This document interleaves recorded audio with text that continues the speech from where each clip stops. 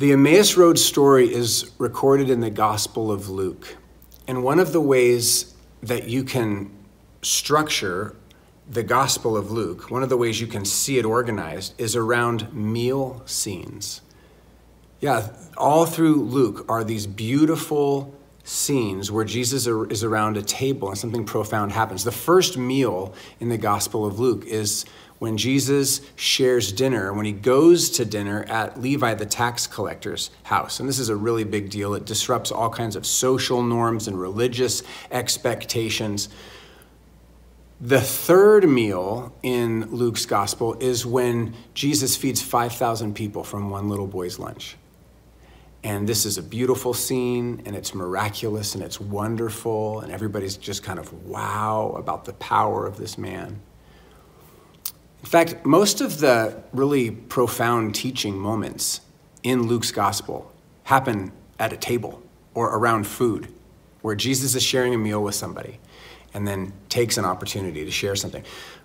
The seventh meal, or the perfect meal, or the complete meal in the Gospel of Luke is, of course, the Last Supper. It's the last dinner that Jesus shares with his disciple, where he institutes the sacrament of Holy Communion. And then the eighth meal in Luke's Gospel, or the first meal of the New World, is the Emmaus meal, where Jesus shares bread with the Emmaus travelers. Now, there's a few things about this eighth meal that are really fascinating. First, this is a sacramental meal.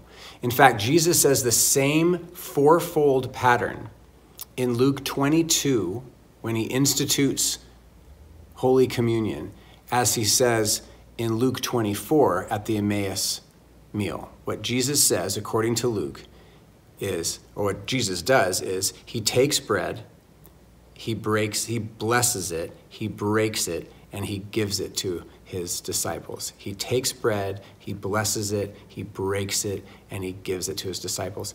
Same things in the seventh meal.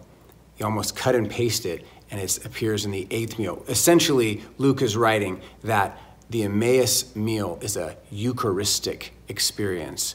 It's a sacramental, it's a communion-like meal. And then a second thing about the meal is, as a sacramental meal, it's more than just a meal of remembrance. It's a meal of encounter with the real presence of Christ. The Emmaus Road story is very clear on this. On the road, the two travelers are fascinated by Jesus, but it's at the meal when Jesus breaks bread that they discover, that their eyes are open and they're able to see who Jesus is and recognize him for the reality of who he is. And it's that recognition of Christ at the meal that really changes them. So first, the meal is a sacramental meal.